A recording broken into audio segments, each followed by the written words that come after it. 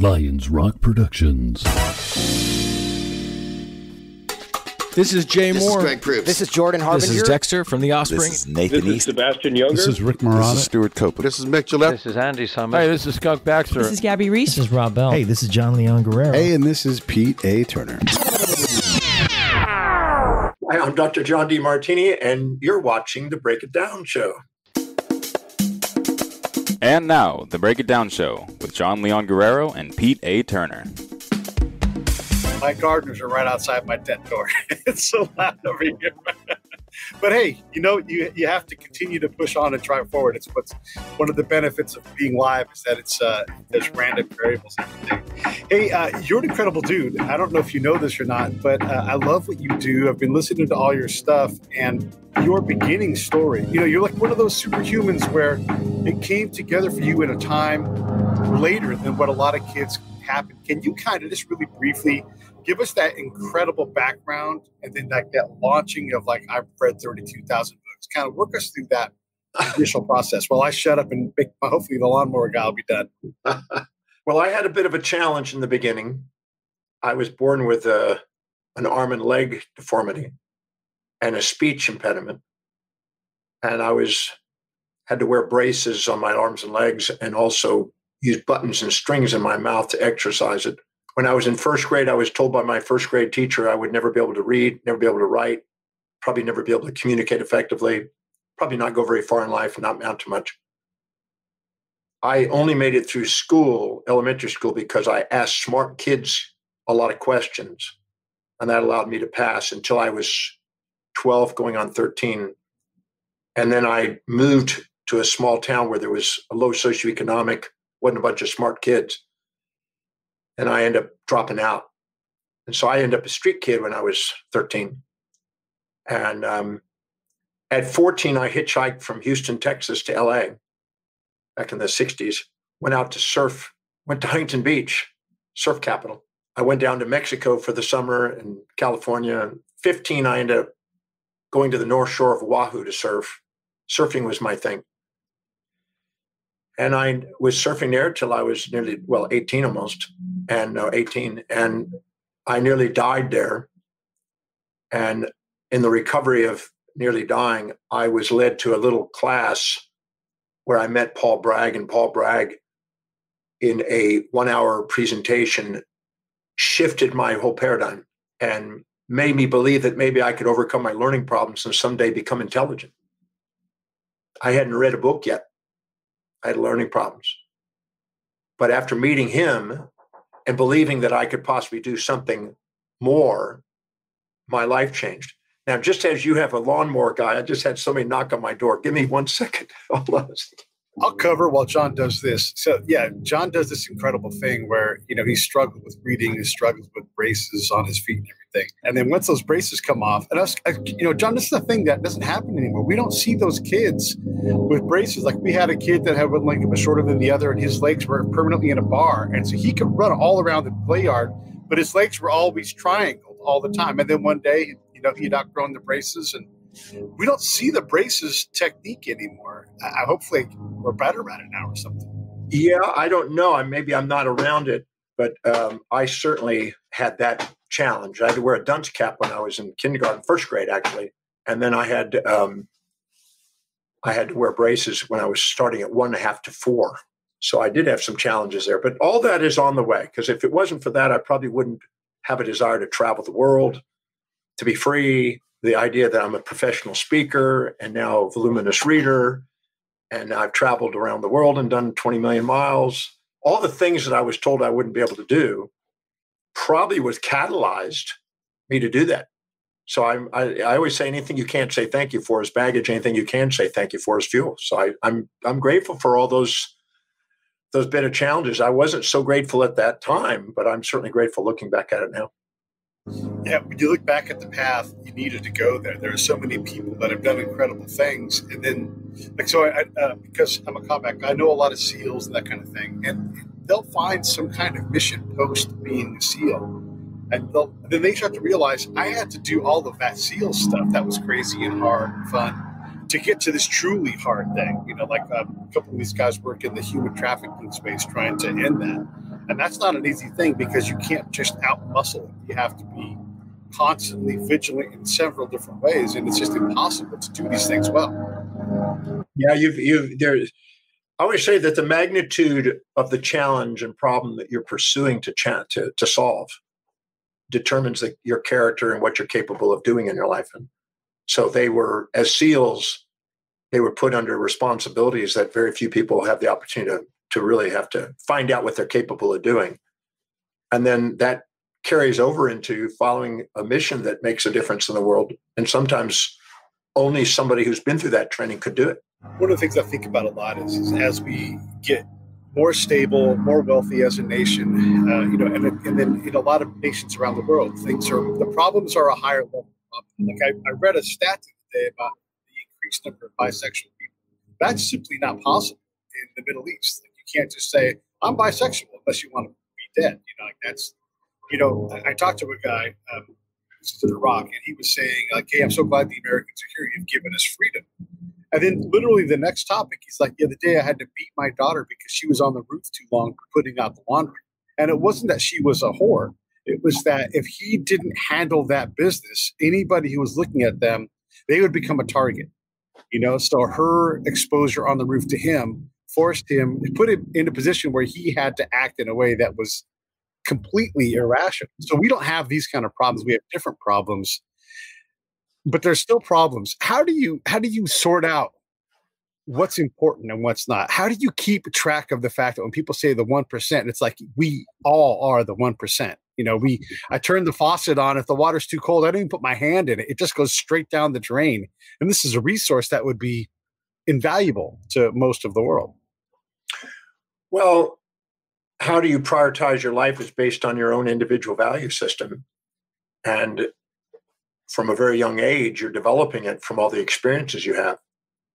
And I don't like to say there's a right or a wrong value system. I think there's just a value system that each of us have. We have a full spectrum of values across society. Some people are dedicated to spiritual causes, some to mind, intellectual pursuits, some business, some finance, some family, some social, some physical health and well-being.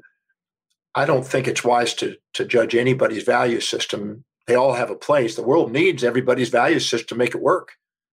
But we tend to think that ours is right and everybody else's need to grow up and finally be more like us sometimes out of our ignorance. But I think that having a resilient, adaptable appreciation of all the varieties of values that people have is essential. And, it's interesting. I was in Iran and there was a lady who was the girlfriend of the gentleman who was driving me there. And her hair was not properly set underneath whatever the cover is. So she ducked down and tried to get it. And her boyfriend had to make sure nobody was watching because they'll report his license number for having her hair exposed. Right. And I was thinking, wow,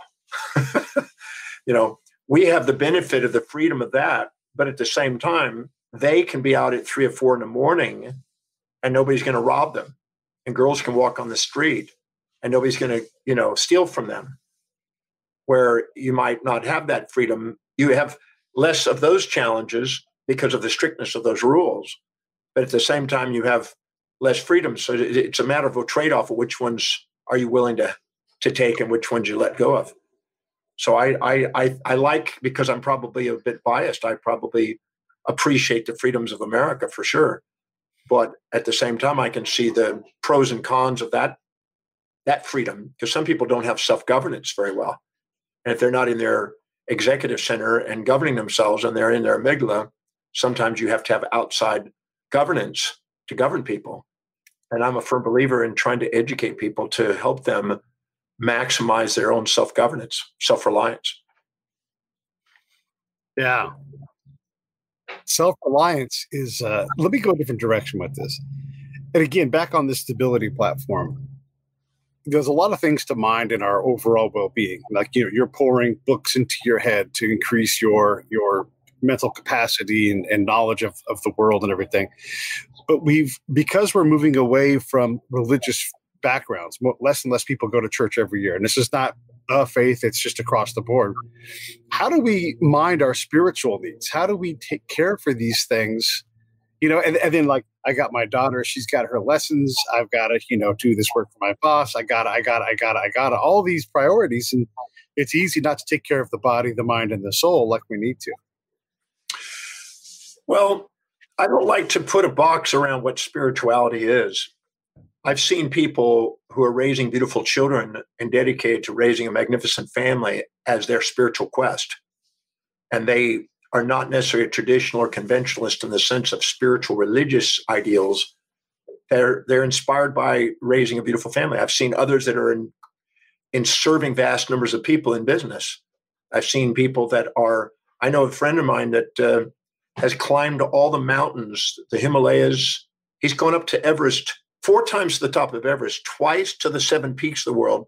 He's climbed to the North and South Pole. He's hiked to it.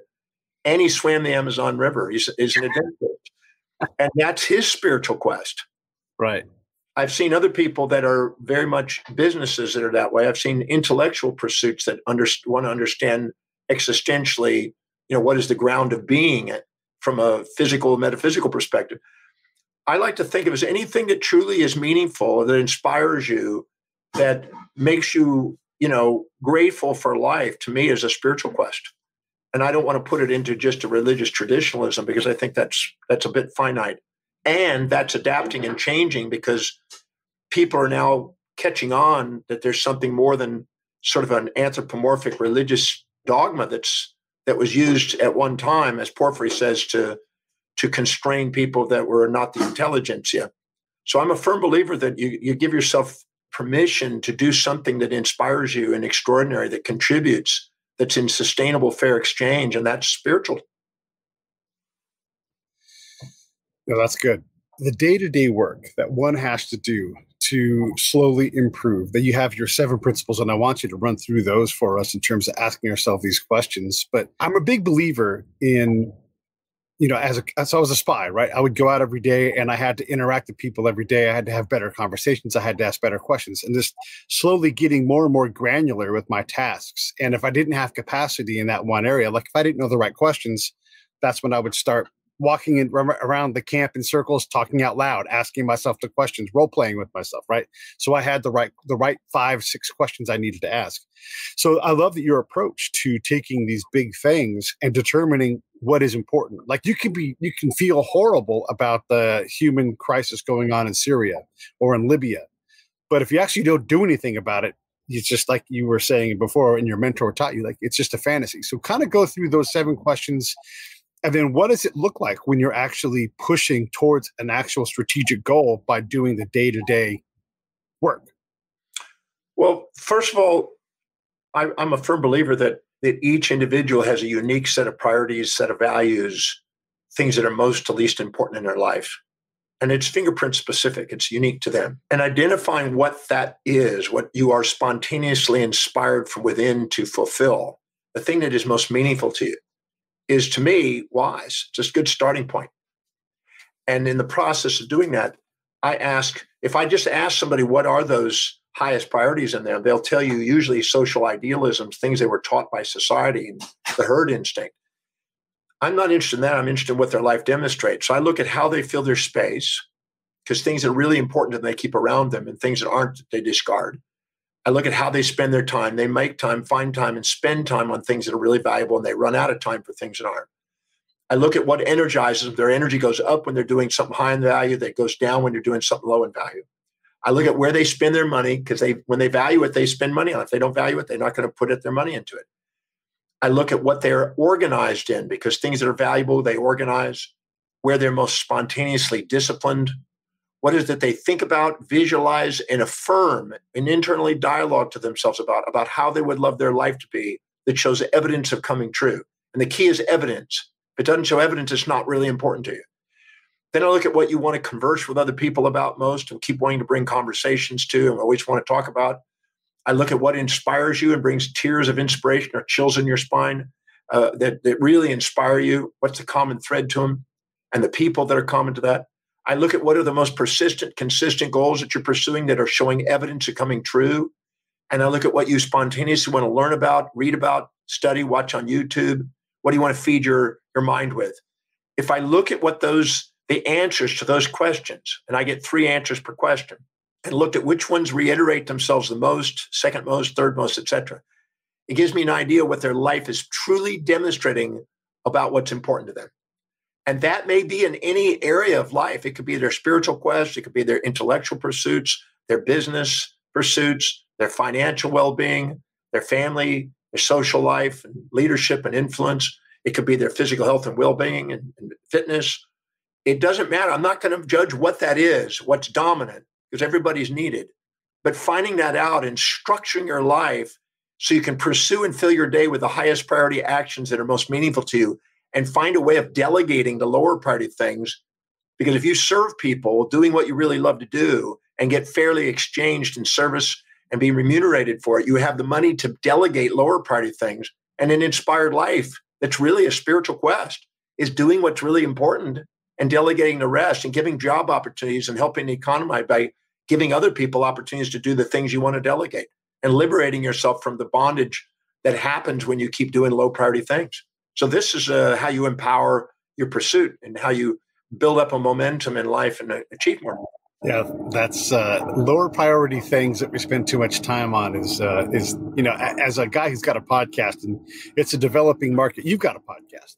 And you know how hard it is to like spend time on these things. You've got to push some of that work off, because what you need to be doing is talking in front of a camera and writing books. By the way, everybody, John's books are available on Amazon. There's a link there. You can go there and get all of them. And I think there's even a book deal we're going to talk about here in a minute. But there is so much goodness in this and reorienting our lives. It's the new year. It's the time to do these kinds of things and let John be your guide. And again, I want to go back to this idea of you keep track of the things that you do, the books that you read, the words that you know, the miles that you travel. Why do that? I mean, it seems like you're trying to prove something to somebody else, but I would bet that there's something more than that. Well, I would say that a goal that's worth pursuing is a goal worth metricing to find out what's working and not working in the pursuit. So I keep records of what I achieve. Nobody sees it except me, really. It's not about what anybody else is about. It's about, I use it as a metric to find out if I'm doing what I'm saying, because if I'm not, I want to know, why am I calling it a goal? If I'm not doing some sort of action on it, it's not really seriously important to me. And if I am making actions on it, I want to know what's working and not working so I can refine it and make it more efficient. So I metric everything. I do keep records. I just typed in, as I got on your show here, I just typed it in that I'm, doing Pete Turner's show here, and I wrote that down because you're helping me fulfill my objective of bringing ideas to people around the world. So thank you for that. But I document everything. I document all the things that have been important for me to pursue. I document my progress in the pursuit of it and what's working along the way and not working, so I can refine it more effectively. I don't think I've got volumes of these documentations. Nobody's ever seen it. It's not for anybody but me right now. Somebody may look at them someday, but I do it for myself as a feedback to help me become more proficient at mastering my life. And by the way, I don't do anything else but research, write, teach, travel on Zoom. Normally I'm traveling on air, but now traveling on Zoom. I don't have to do anything but that. I've delegated everything else. I don't cook. I don't, wash. I haven't driven a car in over 30 years. I don't do any of those things. Everything else has been done by specialists around me so I can do what I love doing most. I want my day filled with the most inspiring actions I can do that I love doing. I don't have to do anything. I don't have anything I have to do except I'm doing what I love to do, which is basically researching, writing, and teaching. You watch a lot of TV then? No, I don't. The only time I'm watching TV is if I just happen to do a show and just to see how I did as feedback. And occasionally I'll get asked to go to some sort of a movie or something like that. But I rarely do television. I've been in a hotel for quite a while, and that's never even been turned on. Yeah, I'm very similar in that. When I do watch TV, I do it to spend time with my significant other or whatever, or there's some kind of research because we'll have a movie guest on or something like that. But Yep. I don't have a bunch of shows. And when I start to watch something and I, kind of get drawn into the TV, I realize I need to be creating. That's my job. I don't need to watch someone else's creation. It's fine to do that, but I need to be writing, recording. I'm not a spectator. I'm a participant. I like to do it. I'd much rather produce something in a day. I mean, nobody has to remind me to do my research. I do it every day. I'm doing it 48 years. Nobody has to remind me to write. I do that every day. Nobody has to remind me to do some sort of presentation. I'll do a few podcasts in a day. I've got 3 today. And I'll sometimes do 5 in a day. Whatever it takes to get the message out. So I don't have anything that I require to do that is a got to. I don't live by shoulds, ought to, supposed tos, got tos, have tos, must, need tos. I'm doing what I love doing.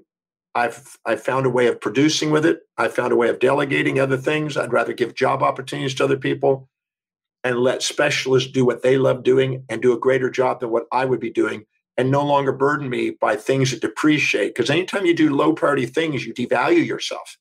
Anytime you do things that are highest on your values that inspire you, you value yourself. So why would you want to devalue your life? It doesn't make sense.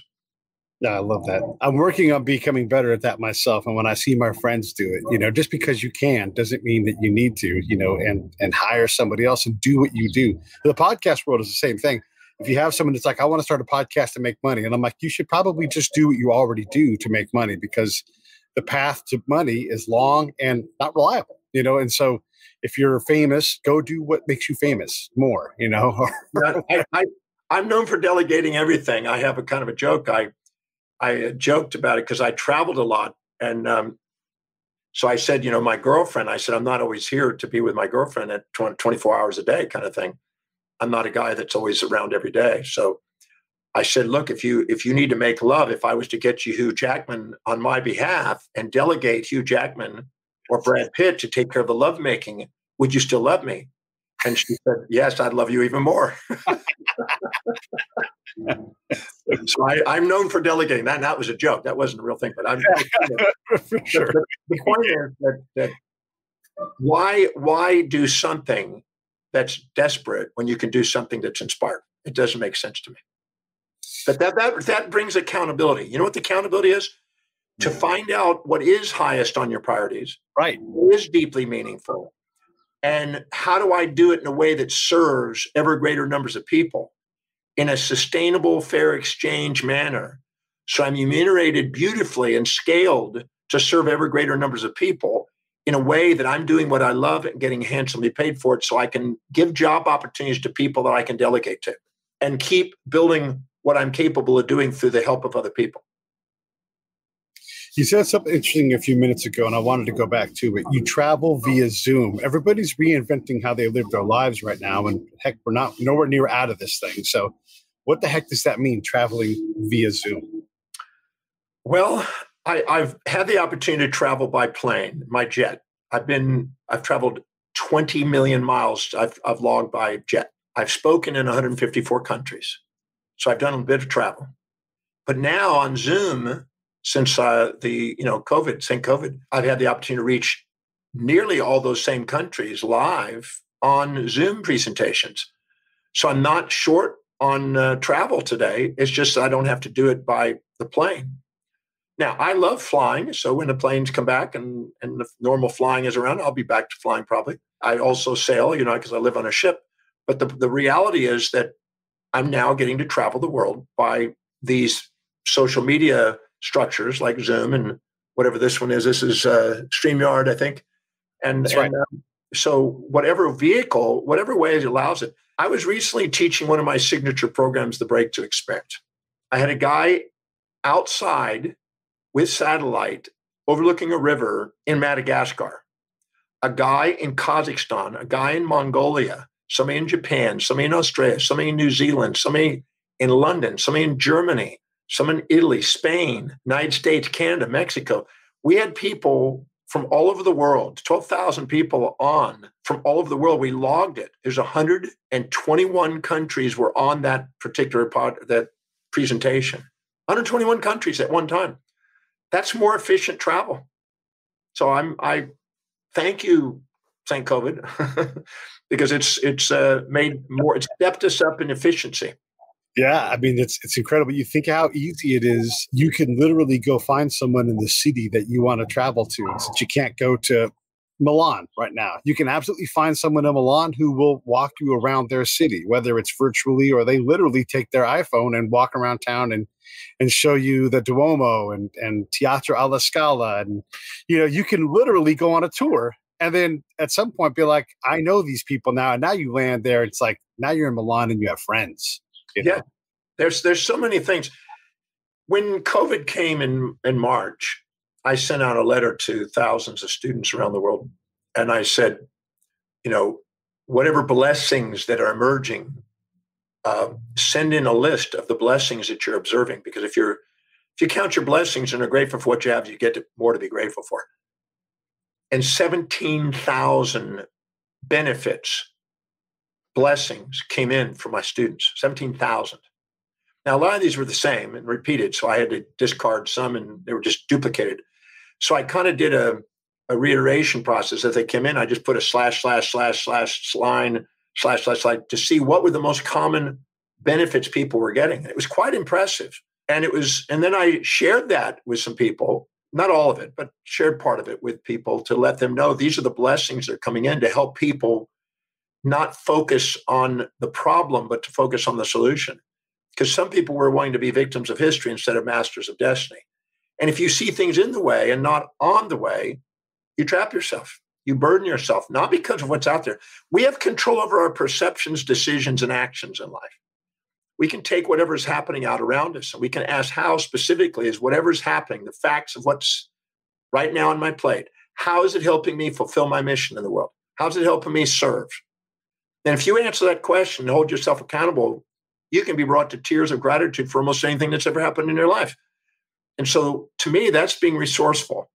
And I encourage people to not let the outer world impact them. I said on The Secret many years ago, when the voice and the vision on the inside is louder than all opinions on the outside, you begin to master your life.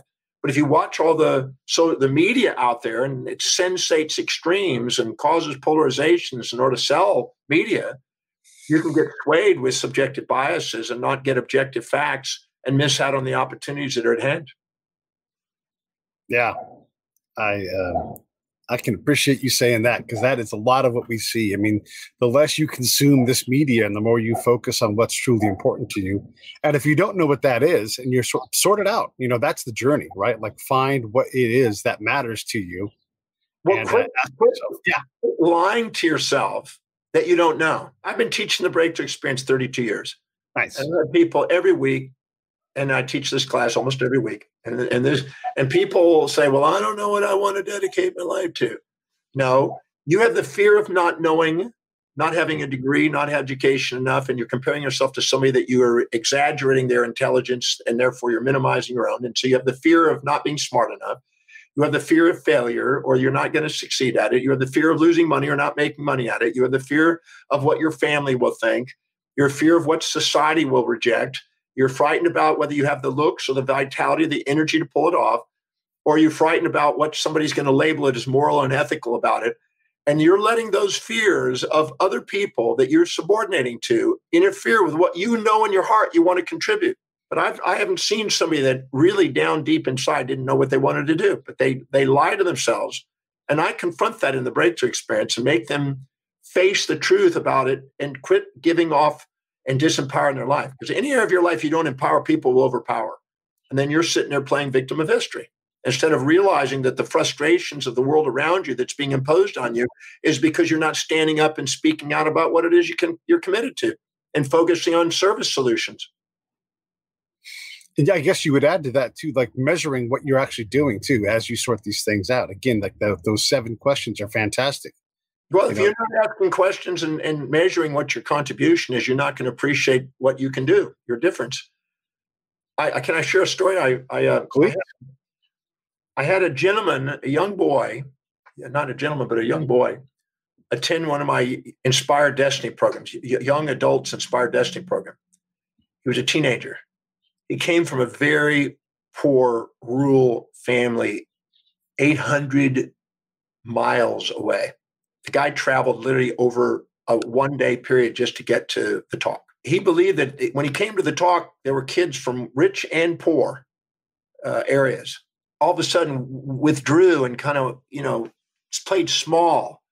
And I asked him, I picked on him, and I said, okay, so, are you aware of the impact you have on the world? He goes, no. And I said, well, what do you do in a day? Let's take anything you do. He says, well, sometimes I go to the store and I go buy soap for my mom. Okay, great. Have you realized the impact you have on the world just by doing that? He goes, by buying a plastic piece of covered soap? And stop. When you manufacture the soap, you've got to make a manufacturing plant. Somebody has to design that. You got engineers designing it. You got builders building it. You got road people building a road to get to it. You got asphalt. You got cement. You got steel. All those companies need companies, and they have building, plastic manufacturing, design systems, educational systems.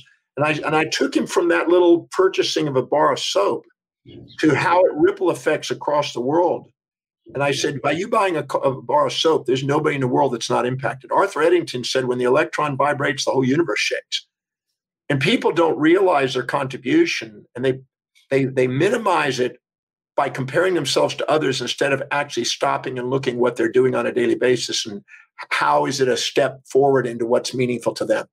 Mm. And that's a major difference. And when he got through, he realized, wow, he gave me a piece of paper with his name on it that he signed. He says, you're going to want my autograph. I'm so important. I love it. One of the things that I try to get folks to think about as I've tried to do my portion of helping folks is to collect wonder and joy and awe as opposed to misery and pain and suffering, because it's so easy to collect the negative stuff. But if you at least force some of the goodness in, not that you won't have bad things happen, you've got a pile of goodness that you can say, oh yeah, the last 5 times I had wonder in my life and then you could just go down the list. Like I saw the ocean the other day.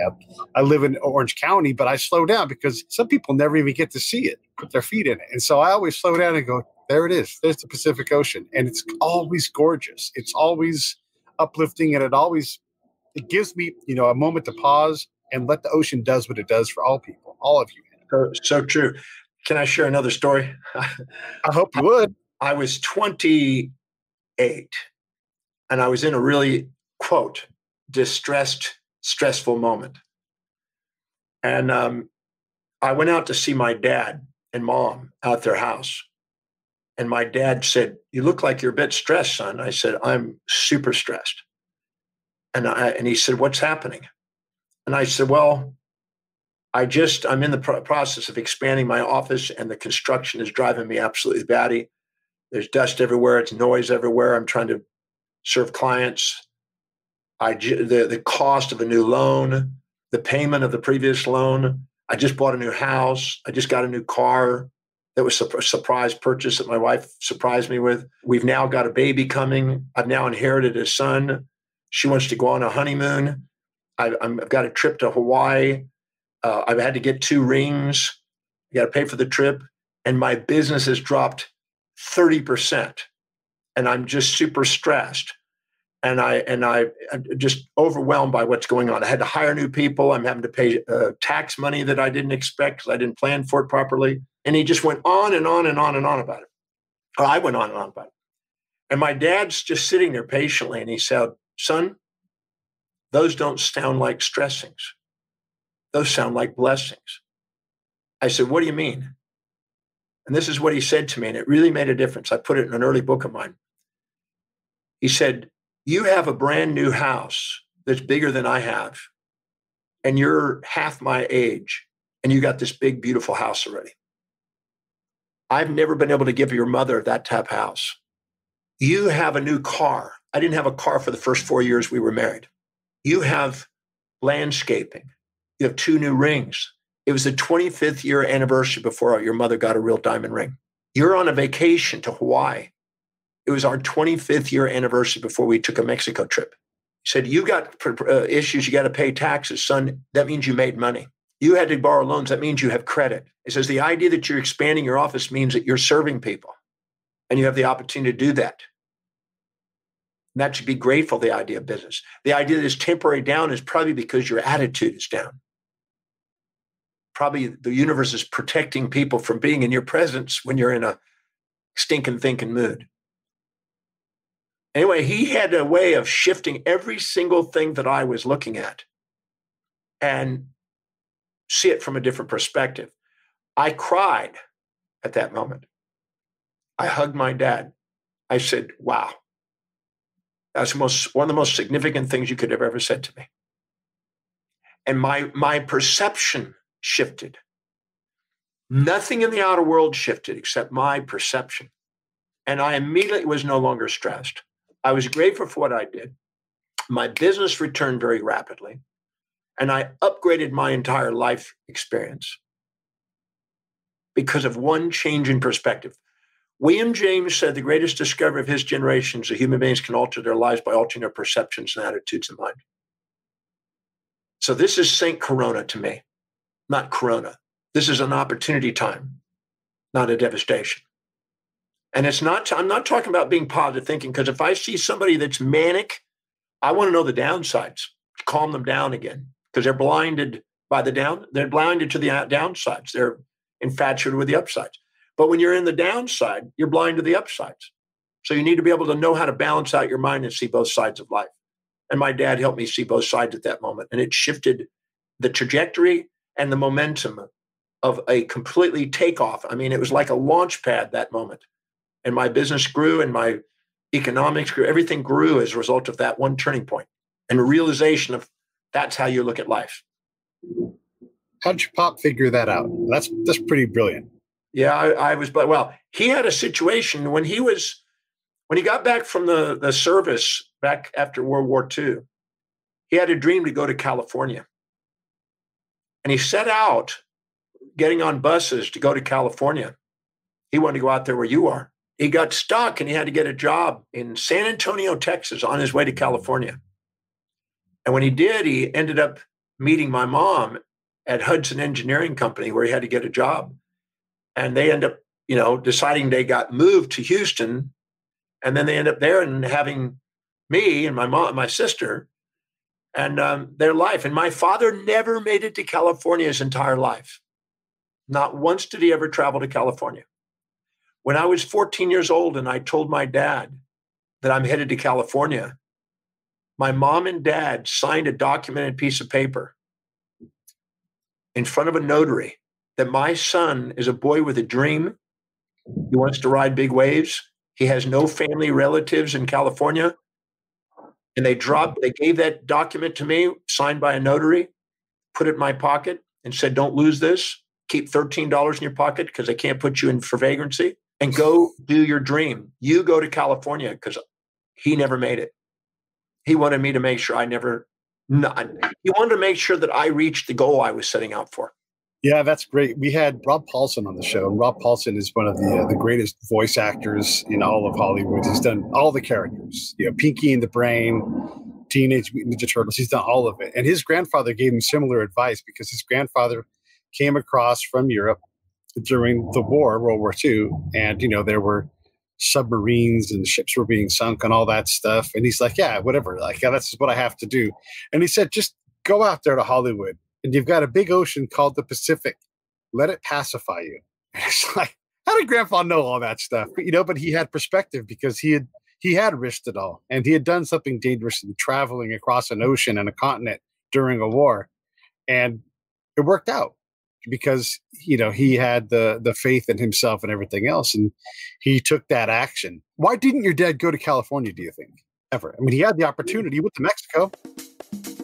Hey, this is Pete A. Turner from Lions Rock Productions. We create podcasts around here. And if you, your brand, or your company want to figure out how to do a podcast, just talk to me. I'll give you the advice on the right gear, the best plan, and show you how to take a podcast that makes sense for you, that's sustainable, that's scalable, and fun. Hit me up at pete@breakitdownshow.com. Let me help. I want to hear about it. Why didn't your dad go to California, do you think, ever? I mean, he had the opportunity. He went to Mexico. He never went. I think when I went, he was living vicariously through me, though, because all he wanted to do is he wanted to know what it was like to go to California. And he says, are all the girls pretty out there, like he was told? I said, yes. In 1968, there was a free love days on the Huntington Beach. It was pretty good. Yeah. But yeah, I think he got focused on what he was doing. He owned a plumbing business, and he just got, caught in kind of the day-to-day routine of a plumbing business, raising a family and stuff. And it became less important to him. I think as an adventure, it was important to him, but afterwards it was just less important. I mean, I know he could have done it, but he just didn't. But I know that up until the time when I was 14, he still dreamed about it. Your work kind of reminds me of Peter Drucker. I don't know if you know who Peter Drucker is, but he's like the godfather of management. And he wrote a zillion books and was always learning and always evolving. And so you read his earlier books and you see him completely flip what he said and what he believed over the years. How have you, like, what's your Druckian journey? I mean, how have you evolved with, because you've written so much, you're always adding new things in with all these books that you're reading and life experiences. How have you evolved? Well, I think it's a slight tweaking constantly. I can't say I've had a major flip.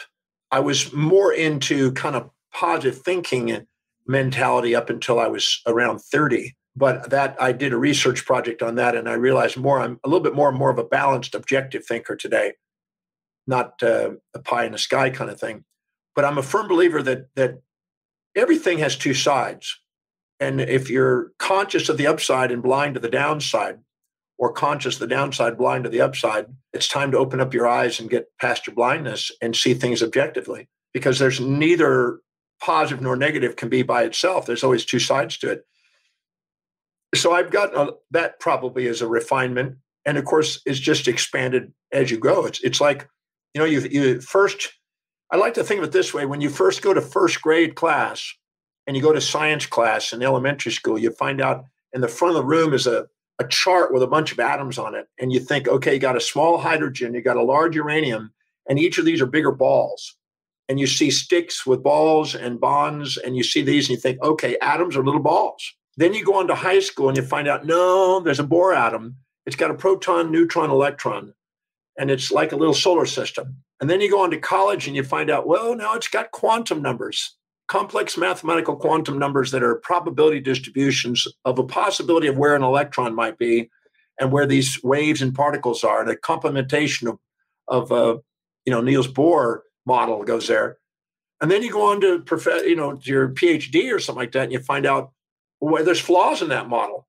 You can't have point charges that are electronic, they're infinities, and you've got quantum field theory, and these are perturbations and measurements of field theories. And it's a very abstract mathematics. It goes from concrete little balls to very abstract mathematics. So I think it's normal as you learn that you awaken your IQ, which is your relevant quotient, your irreverence quotient, to more abstract understanding and more abstract models. So I think I've gotten deeper in my assessment and understanding of the universe, and I've transcended some stages of the way you view things. And I think the more you know you don't know. The more mysteries you keep probing into. And so you get more humbled as you go. The more knowledgeable you get, I think the more humbled you become. Yeah, this is great. And I love that you brought in quantum physics into this, because we've had a lot of these kind of guests on the show. And one of them was a guy, he's passed, but his name was Dr. Andrew Friedman, a young guy. And they did the cosmic bell test, and they figured out that with their test, they used distant galaxies as a random number generator, on, off, right? And they actually confirmed or pushed the needle closer to entanglement. These things were more connected than they weren't, beyond a level of randomness. You think about that. And that means you have to give some things up in your life. And these are Einstein principles, but the natural world is not what we believe it is. We're learning more and more that how much DNA impacts who we are and how random DNA can be. Like some old gene from a great-great-grandfather comes through and it gives you this different characteristic pattern. These things matter.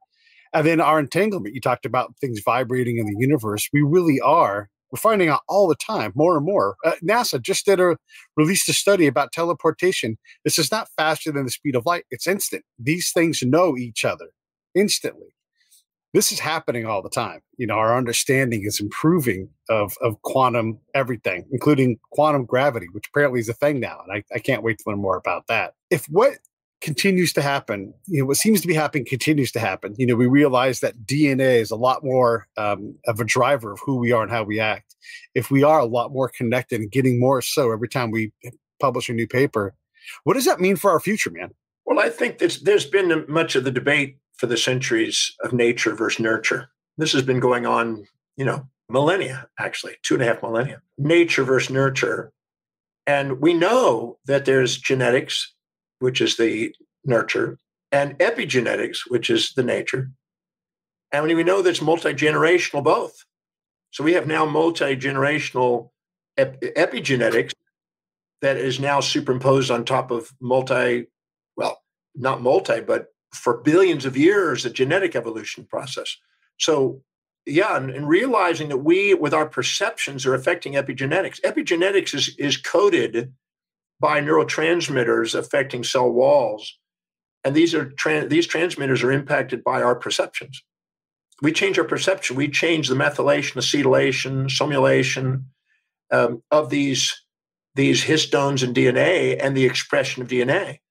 So we literally can change our perceptions and attitudes about life and change the gene expression. And now we know that the gene expression, even mutations, can be actually initiated, not randomly by some sort of irradiation or toxic chemical teratogen, but now can be induced duplications, deletions, crossovers.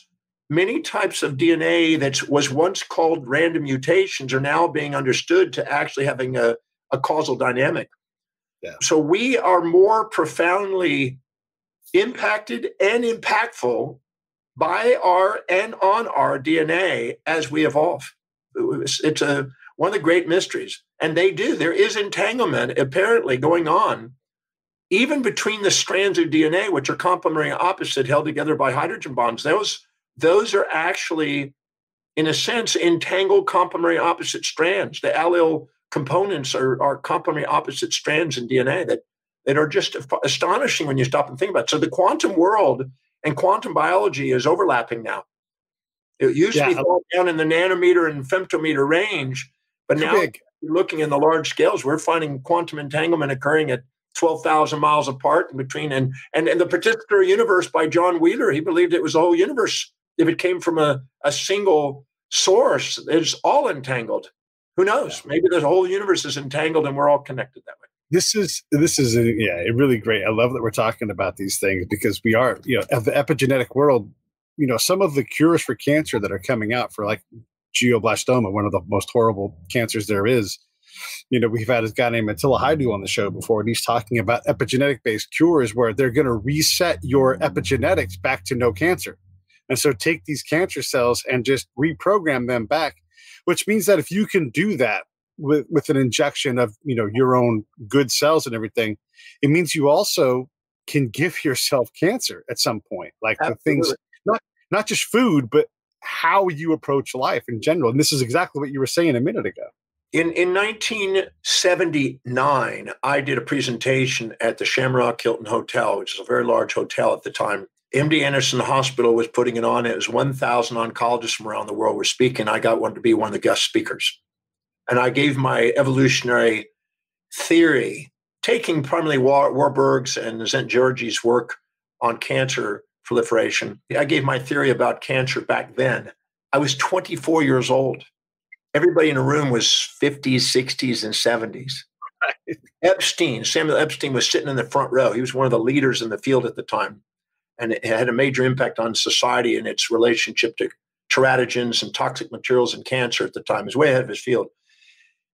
And I had the opportunity to present an evolutionary theory that was pre-epigenetic, that wasn't called so much epigenetics in those days, pre-epigenetic idea about what initiated cancer and what could do it. We now know that when the cell, the male and female, sperm and egg unite, makes the zygote, and it starts to divide those cells and differentiate those cells, that every one of those have slightly different signal molecules connecting those cells and signaling to new differentiation, which is epigenetic. That's where epigenetics originate. And every one of those signal molecules are now identified. Enough to be able to move the cell forward or backward, regress, progress, back and forth through time, and take a skin cell and make a heart cell into a lung cell. We can take any cell and almost convert it into any other cell today. So cancer is a regression to a primitive embryological and phylogenetic stage of development within cells, a trophoblastic cell inside the embryology, and also what they call a metazoa 1-2 junction in early phylogeny. These cells are actually able to be moved back and forth. So yes, that is the future. We're going to be able to take a cancer cell, understand the signal molecules, play with the signal molecules, and transform it, move it forward and backward. And that's already being happened. It's already starting. Yeah, no, it is. I mean, until this company and any other number of other companies, and then also our ability to care for ourselves with an epigenetic base. We have another guy, Tracy Gappin, is a doctor, and he talks about your specific programming. You need to eat a diet that consists of these things more specifically. By the way, knock off the sugar. Sugar's never part of it, but sugar perpetuates these cancers. Yeah, and also, lack of oxygen and excess sugar, they perpetuate them. They're not just causal, but they're definitely perpetuators. Yeah. But we have shocks, emotional shocks that occur in our life that can tag epigenetically our cells during embryology that can be reactivated by emotional, quote, traumas that we have and regress us back. We need to be accountable for our perceptions and learn how to balance our perceptions. And I'm a firm believer that if you go to bed at night and you're not grateful for your day, it's time to get back up again and think about how you experienced your day and ask whatever questions it takes to balance out your perception so you can go to bed with gratitude. Otherwise, you're carrying and perpetuating your own illness. And illness is a feedback mechanism to guide you back to authenticity.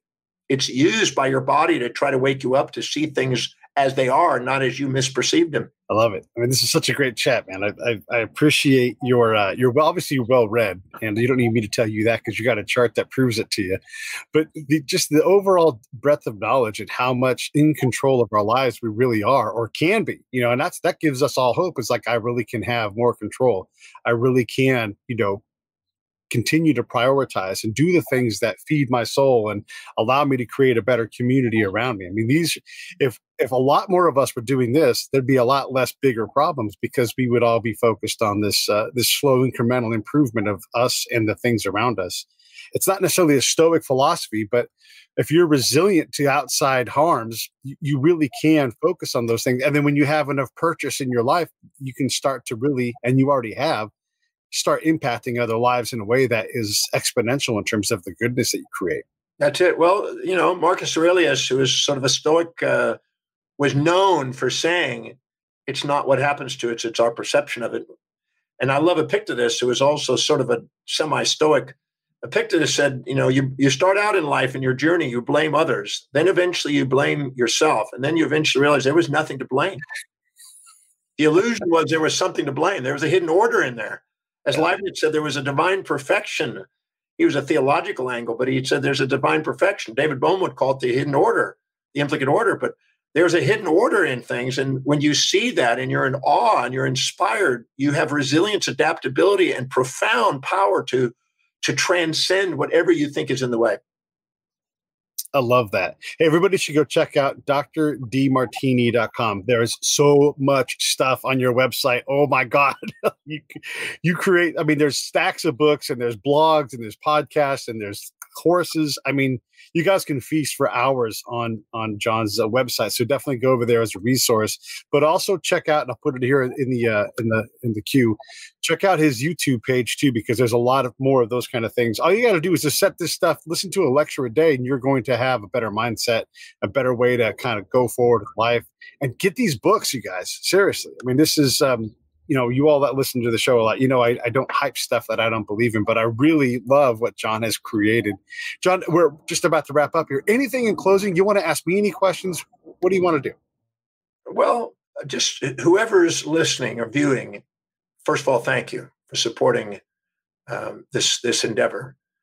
But just know you want to give yourself permission to be you. The magnificence of who you are is far greater than any fantasies you'll ever impose on yourself that you might inject by comparing yourself to other people. So prioritize your life. Do what's really important. Ask yourself, what is the highest priority action I can be doing right now with the resources I have to serve the greatest number of people in the most efficient, effective way? And stick to that on a daily basis. And also on my website, DrDeMartini.com, There's a complementary value determination process to help you look at what is really important to you and what your life really demonstrates is meaningful to you.